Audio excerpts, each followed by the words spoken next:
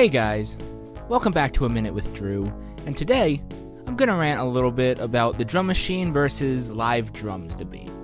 So, as a massive fan of 80s synth music, and to be fair, really any kind of synth-based music, I'm a huge fan of a solid 808 just pounding at the bottom end of any song. Anytime I'm in a bad mood, I just put on a song with that type of bass drum and I'm instantly in a better mood. And it doesn't have to be this complicated computer drum beat anyway, just a simple 4 on the floor is enough to give my mood a complete 180. Like any 4 on the floor synth pop tune from the 80s just puts me in a naturally good mood. But that's not to say I prefer electronic drums though. A skilled drummer behind a set can really work some magic. I know this sounds really cliche, but a live drummer really adds a good human feel to a song a lot of times. There are also some spontaneous moments that human drummers can make that a computer really can't do. If you were to ask me which kind I prefer, I would say as long as it's in the right setting and played well, either style would put me in a mood to sing or dance or whatever. Well, I hope you enjoy the upcoming interview with a fantastic drummer in the amazing band that is Dianthus. See you later. Hey guys, welcome back to the Gear Guys podcast. It's Drew again.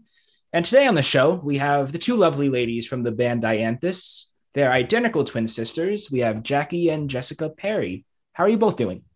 Hello, we're doing awesome. Doing good. We're actually fraternal. Oh. So we do a little more though. A lot of people think we are identical though. Oh, really? Yeah. Oh, interesting. New fact I learned. Nice. Yeah. Okay.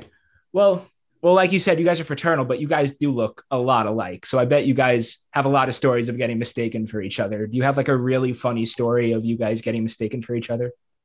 Oh, well, we've gotten a couple funny stories, like when we were in school and stuff, like we'd like to switch classes like the last day of school. Teachers know this. Right. Yeah. But, playing in a band, like if I carry drumsticks, then people know exactly who I am. Yeah. Guitar players. Yeah, you can't switch spots on stage. Yeah, true. Now you also commonly with twins have a lot of stories of them having seemingly, telepathic communication or stuff like that. Do you guys feel like you have stuff like that? And how does that affect you guys when you're playing a show or you're writing a song? Yeah, definitely. We kind of like read each other, if we're, most of the time it's the two of us in the room jamming or writing. We're always kind of feeding ideas off of each other. And, if Jessica comes up with a drum part or, a drum riff, I'd like to say, I kind of, we kind of mirror that. Mm-hmm. So it kind of comes through in our music a lot, that telepathic kind of sound. Right. So yeah, that definitely exists. Yeah. Oh, cool. That's cool. Now let's get into the music a little bit. You were both brought up like originally as classical piano players, correct?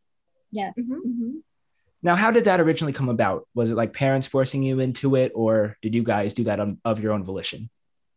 Pretty much it was, our own intuition. The both of us, it was very intriguing, and it's kind of funny how it started. We had neighbors who were moving out, and they couldn't bring their piano, so they were so kind enough to actually let us have it. So we brought the piano in our house, really nice, and it was Sherman clay, I believe. Yeah, but we don't have it anymore. We had to eventually move on and sell it, but that's how we got started though. Interesting. Now, what caused you guys to move from piano to guitar? Like you were saying, you had to sell that piano. Is that what caused you guys to move to guitar and drums, or did that sort of happen before? That's a good question. We still have a classical piano to access, but as far as jumping into the rock side, we did start a rock school when we were 14, I think. Middle school. So middle school age, and once we did that, the rock genre really captivated us. And it challenged us a little bit more, rhythmically too. Because the feel for the drums is totally different from the soft classical piano. So it was very challenging. So that's what kind of drove us to pursue it.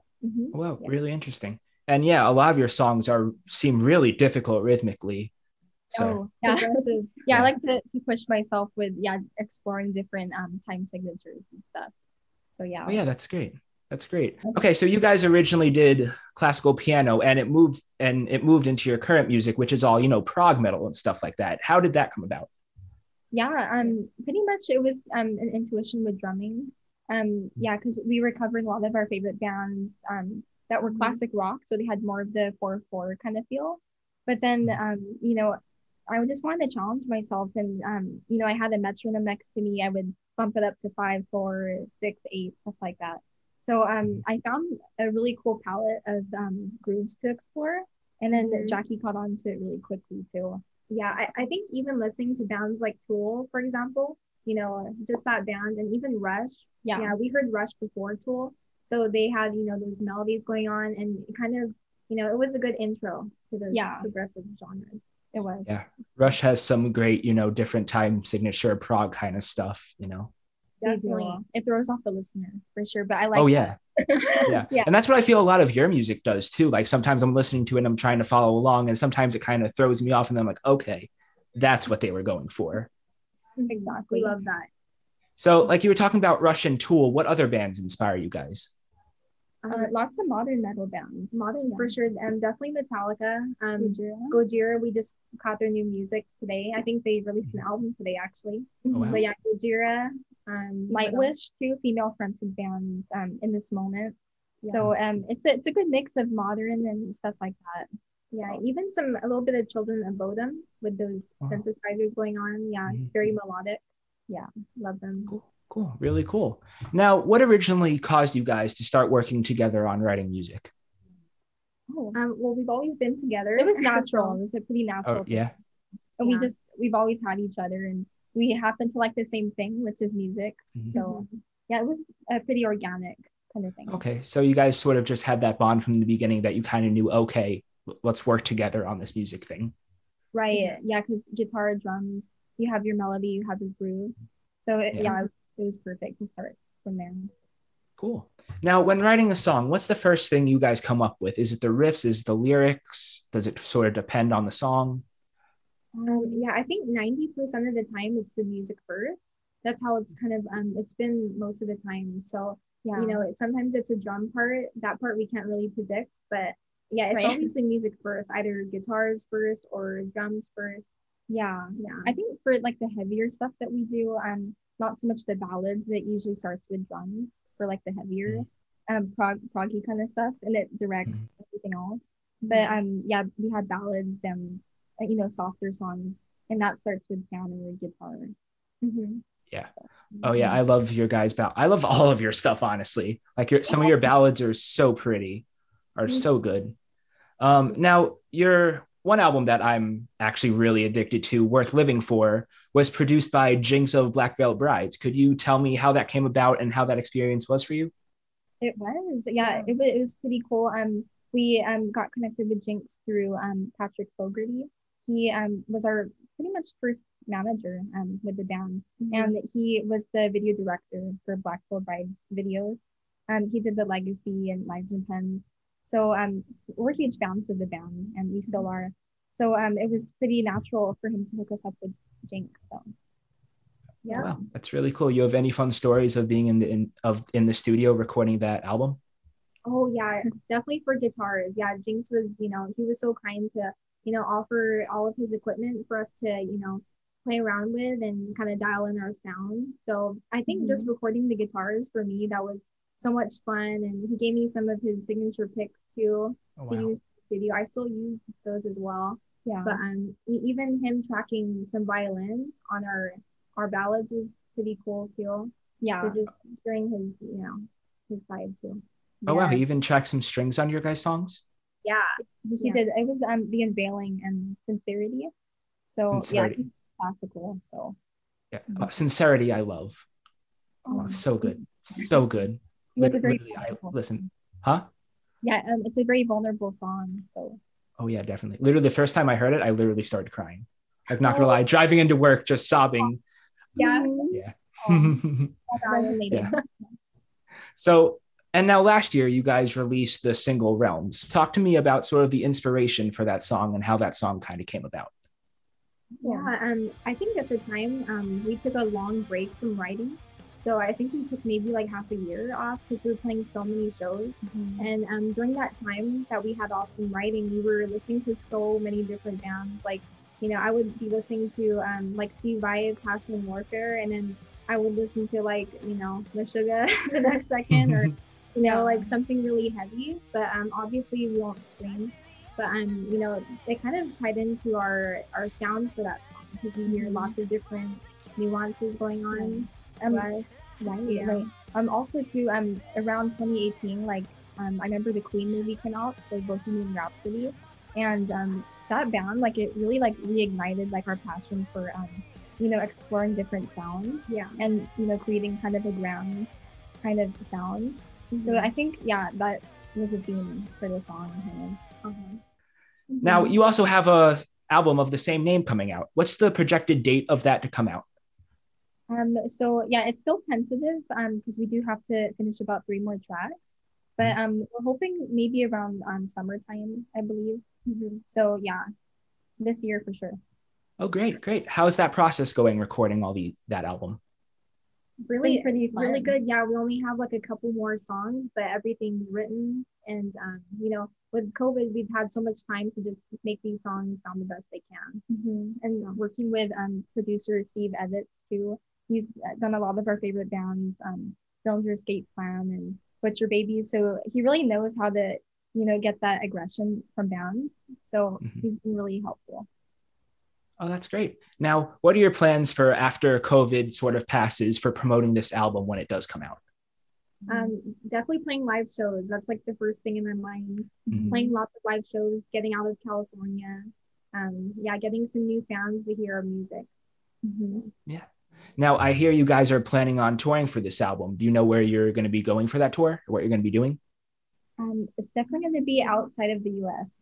So we won't say exactly where yet, but we're definitely excited about it. So. Okay, great. Now, when you go play live, what do you picture your stage show sort of looking like? Are you into lots of smoke and pyro? Or are you into like cooler stuff? What do you picture your live stage show to look like? Yeah, definitely some smoke machines going on, the dark lighting. Kind of creating like a mood.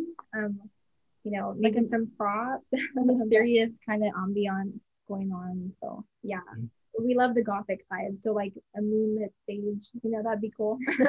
Yeah, that's really cool. And hey, if you're looking for a live synth player, New Jersey and California, not that bad a drive, So if you need anything, let me know. I don't mind driving cross country 5,000 miles. It's not bad. Also, you guys are designing with a comic book that's going to come out as well, correct? Yeah, we're really stoked about that. And like the whole realm, if you will, of comics, very similar to like progressive music. So it's really cool. Cool. Now, how did that all come about, and what is the comic going to be about, if you can share a little bit? One of Deco's creatives, Sean, he's been working with us on that, and it was kind of his idea that he brought up to us, and we were totally on board with it. We know comics, and people that read comics and people that listen to music, it just goes hand in hand. So yeah, we're really excited for that opportunity. Yeah, that's great. So, and you guys are both teachers as well, correct? Yes, we do teach music outside of the band. Okay, that's really cool. Now, being a teacher can also be a little bit difficult. So how do you guys juggle your teaching and your writing, performing, as well as all the business aspects that go into a music career? Yeah, we definitely have to, stay organized with, different hours of the day. We have, the rocker schedule. We sleep in a bit. So when we teach music, it's in the afternoon. So I'm happy it's that way, because our energy is pretty sharp at that point, and then we like to unwind with some metal at the end of that. Yeah, it's pretty cool. We plan out lessons and stuff, and music theory is a priority as well. So. Well, yeah, you kind of can't play what you guys are playing without a little bit of music theory, Exactly. Right. Yeah. So also, you mentioned a lot through this interview working with Deco Entertainment and the people there. How do you like being a Deco artist? We love it. They're so generous to us. They treat us, really well. And, all these opportunities that have come up for us, it's all thanks to them. We have a great team there. We're really excited and honored to be working with them too. And if it wasn't for them, we wouldn't be talking to you. So really thankful. Yeah, exactly. Yeah. And if it wasn't for them, I wouldn't be talking to you guys. One of my favorite new bands out now. I mean, honest. Connections here, yeah. Of course. Yeah. So we're going to take a little bit of a break right now. And when we come back, we'll be able to talk both to Jessica and to Jackie about the gear they use and their preferred specs and preferences and all that stuff like that. Now, as a keyboard player, it'll give me a little bit of an education too. So make sure to stick around to hear all that after a word from our sponsor. Here at Novell Global, we are the industry leader in fine jewelry craftsmanship. Our handcrafted and custom designed rings, meticulously crafted from the finest precious metals, are perfect for all of your needs, whether that be for an engagement, a wedding, or for everyday fashion. All of our rings are made in America and have been since 1988.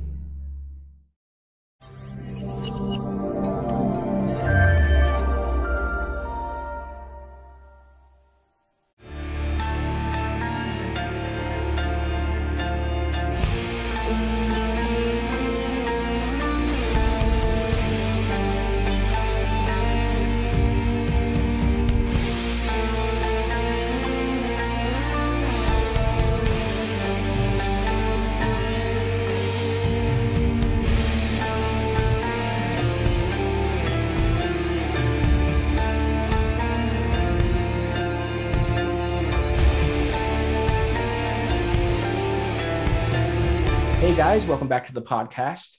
Right now I have Jessica, the drummer of Dianthus, to talk about some of the gear she's using.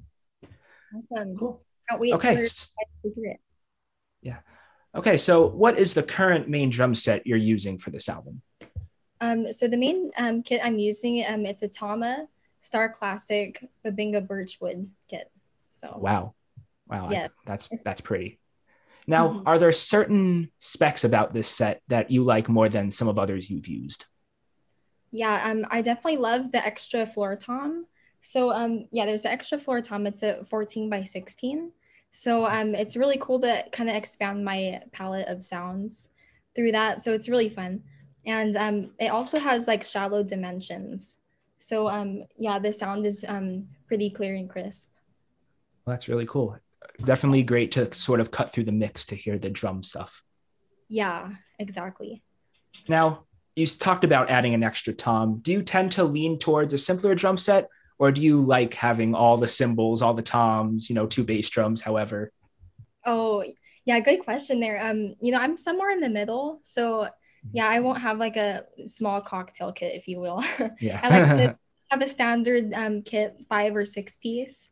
I'm definitely more of a toms kind of player. I like having lots of toms.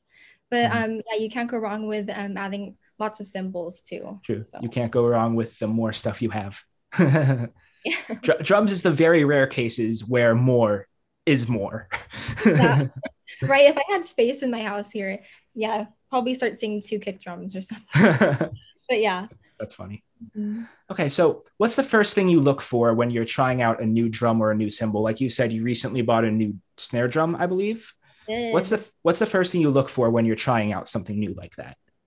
Yeah, I look for something that's definitely got that projection. And when it comes to snares too, I was, looking at something that really cuts through because, we have lots of heavy guitars and, it has kind of like a muddy feel sometimes with lots of bass. So it's good for the drums to sing through that. So yeah, definitely the volume level is big.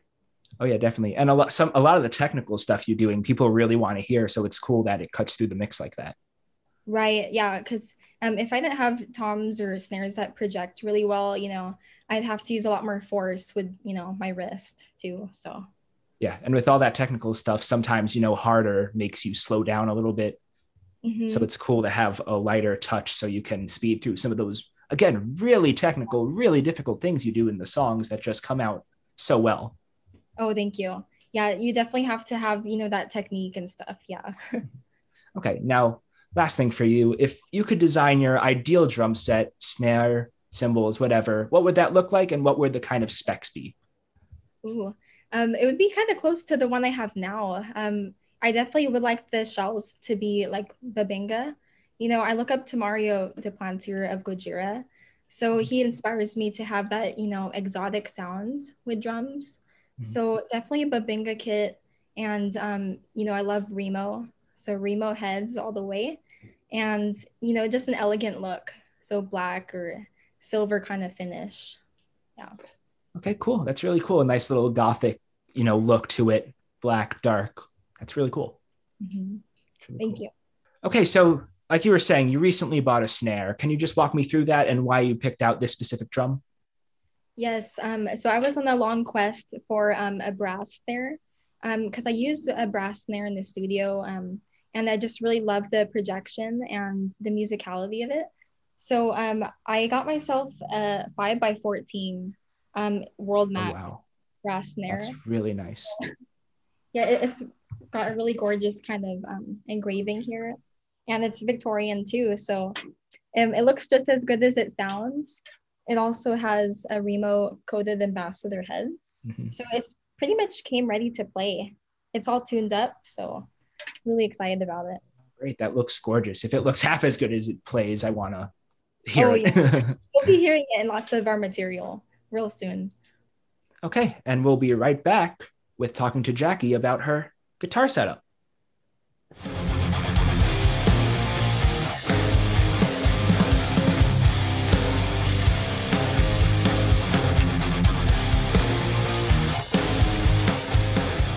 We're back with Jackie, the guitar player of Dianthus.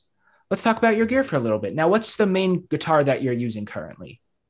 Currently, I use my Schecter Hellraiser Hybrid. Got it right here. This guitar I've had for such a long time, actually. I got it in 2014, so it still feels brand new to me. But yeah, this is the main guitar I use, but I also use Charvel guitars as well. So I actually just got this one recently too, but I Ooh, love these because they're super light and they got EMG pickups in them too. So yeah, I love the little inlays between the frets on that one. Oh, thank you. Yeah, let me bring that up one more time. It's got the keystone inlays. Mm-hmm. Kind of Oh, that's gorgeous. Thank you. Okay, now are there certain specs of these guitars that you like more than others you've used? Um, as far as guitars, I think I've mainly stuck with these two brands. But one thing I really like about the Charvel guitar is that it's super light. It's easy to play long sets with this one. I think it's only like 7 pounds, so it's Oh, like wow. super light. But the Schecter is a little bit heavier, and you know, they do say that heavier guitars have a better sound, but I don't know. It's kind of it's an opinion based thing. But yeah, I really like this Schecter. This one's got the 57 and 66 EMG pickups. Mm-hmm. So this is just a good all around guitar too. But yep, those are the main ones I use. Oh, cool. Now, are you a big pedal player? And if so, what kind of pedals are you using currently? Yeah, good question. I actually I'm in the process of kind of downsizing my pedal board just to make it more tour friendly. So yeah, the pedals I use, I try to keep it simple. So I use a volume pedal, a delay pedal by Boss, and I'm trying to think of what else I use. I use ISP decimator to cut through all that gain, get rid of all that extra noise. So yeah, I keep it pretty simple. Oh, cool, cool. So you're not one to experiment with weird, not common pedals. You more stick to common distortions and delays and stuff like that. Yeah, I try to keep it kind of simple. If anything, I like to just use delays on certain solos. But yeah, I think when you keep it simple, it makes you focus more on the music more. So yeah, I try to keep it simple. That's cool. And now you're also the singer for Dianthus. So what do you do to kind of keep your voice at the ready when you're performing live? Yeah, every show I try to warm up. So, my voice is, a voice is a very delicate thing. So you want to make sure you eat the right foods, you don't, have a lot of dairy. So yeah, I try to keep it simple, try to have peppermint tea before shows and same with Jessica as well. So yeah, warming up and drinking plenty of water. Yeah. That's really great. That's really great. Now, same thing I asked Jessica earlier. If you could design your ideal guitar, what would that look like and what would kind of the specs be? Yeah, I would if I had that opportunity, that'd be super cool. I would try to design a guitar that's light, but it still sounds really nice. Like the tone wouldn't be compromised. EMG pickups for sure. I'm endorsed by them, so very good sound. 6 strings. I haven't really tried, any more than that, but 6 strings is just enough for me. But yeah, 6 strings, a compound radius. So something that's, neck through as well would be really great. Makes it easy to get up on those higher registers there. But yeah, pretty simple, not too many knobs. Any specific kind of finish or color or anything like that? Oh, probably I would say solid black. I need more solid black guitars in my collection. Gotta stick with the whole gothic black stuff. Yeah, maybe some cool inlays too. Like I really like this Schecter too because it's got like the gothic cross inlay there. But yeah, maybe just certain details, but black guitar. Right, cool. Okay, so you guys are also working with Novell to design a jewelry line, is that correct? Yeah, that's correct. Now, how is that process going? Oh, it's pretty exciting. Yeah, we're very into jewelry. We love how it accents the Black clothing and stuff. So it's been a real treat to dive into the concept of our album and how to translate it into wearable pieces. So.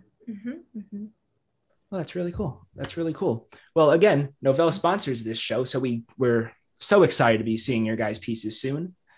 And with that, I think we're running up against the clock a little bit. So thank you guys for taking time out of your busy schedule for this interview today. Really appreciate it. Of course. Honestly, was kind of fanboying this entire interview, but hope I didn't show it too much.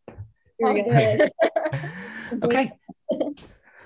And we hope you guys listening and watching enjoyed this interview. And we will see you in the next one. Bye. Hey guys, welcome back to another episode of What Is That Sound? Today, inspired by this episode's interview with Dianthus, I'm going to show you guys how to get a nice little synth string sound that works great with really any genre, from metal to hip-hop to electronic to rock, really anything. Also, if you combine this patch with any normal string patch, it comes up with this fantastic combined patch for all different kinds of pad work in really any song you can come up with. So, let's get into it. First, let's make sure we have our initial patch up.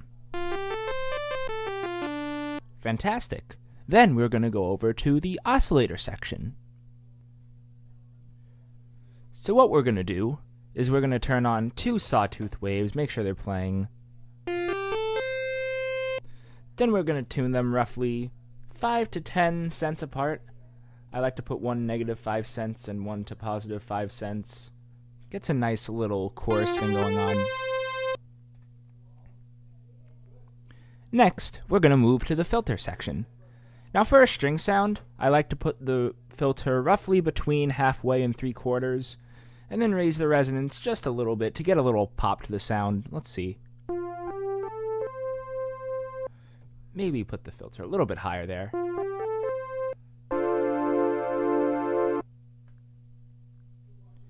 And now, we're going to move on to the envelope generator section. Now, just like the jump patch from the last episode, we're going to put the delay on 0, the sustain all the way up, and the release all the way down. Except what we're going to do to get a little bit of a stringy kind of sound is we're going to put the attack to roughly 1/4. So we get this kind of thing.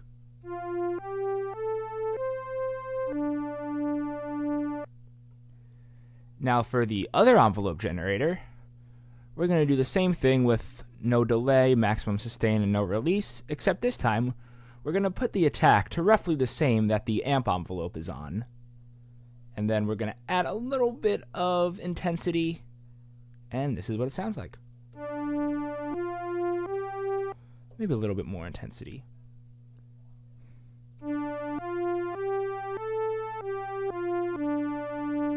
Cool. And we end up with a sound that's like this.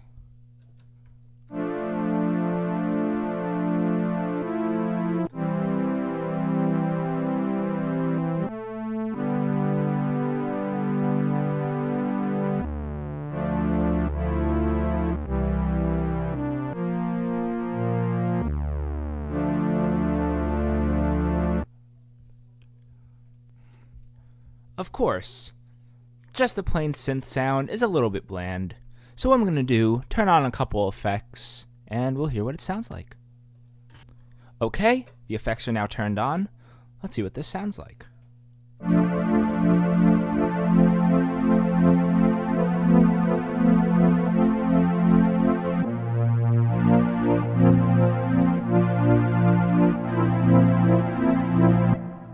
that sounds sweet. Now, the song that inspired me to make this patch is Dianthus' Interlude. So what I'm going to do now, I'm going to combine this patch with some regular string sounds, and we'll see how it works in context of Dianthus' Interlude. I'll be right back.